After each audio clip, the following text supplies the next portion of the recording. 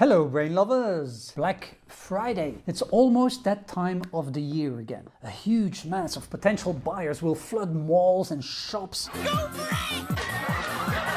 All over the country and online also. Again in a collective buying frenzy triggered by the media and savvy marketeers. This is definitely an emergency. As used as we have become to this annual ritual, still, have you ever wondered how they do it? Why we do it? What is it that triggers us so that we're all struck with acute consumerism and we turn into some sort of weird buying zombie army?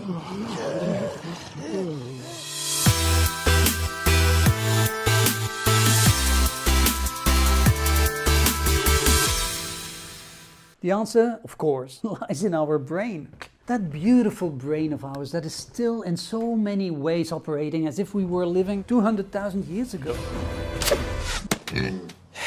Or somewhere on the African plains, or 40,000 years ago, hiding from the cold in European caves. Our environment and our needs did not evolve that much. And in terms of evolution, 200,000 years is a blink of an eye.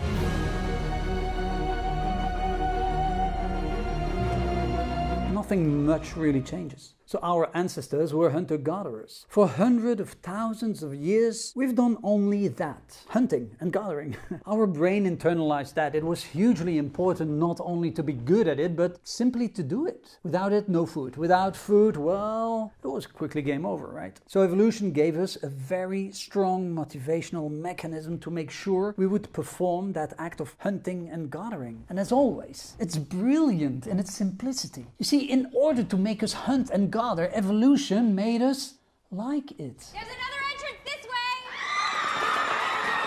Yes, as simply as that. We like it. And how, do you ask? Well, I have one word for you. Dopamine!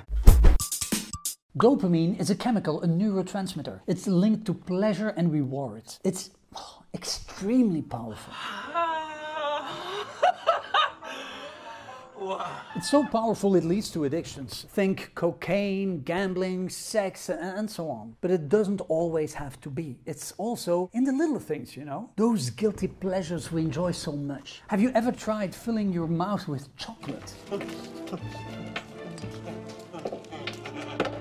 That taste of melting chocolate, that's pure dopamine. Or trying to solve a puzzle or a problem and then finding the solution. We gotta find a way to make this fit into the hole for this, using nothing but that. Dopamine. Well, in the case of our caveman, a successful hunt or finding a spot with a lot of berries, for example, would have our brain release dopamine. And in today's world, it's no wonder that millions of people got hooked a couple of years ago on hunting Pokemons. Or for that matter, hunting a great deal on Black Friday, right? It's still the same process that is active. Now, when looking for the best deal, our brain processes this in the exact same way as if we were hunting mammoths. Including the high heartbeat, the feverish tension, the adrenaline rushing through our veins. And when we find our prey and we go in for the kill, or in this case, paying with our credit card, well, there's the blessed dopamine flooding our neurons. Yeah, let's have some fun, Ladies, girls. start your engines.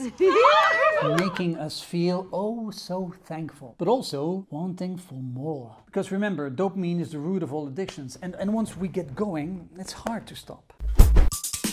At one point, during one of their crazy experiments,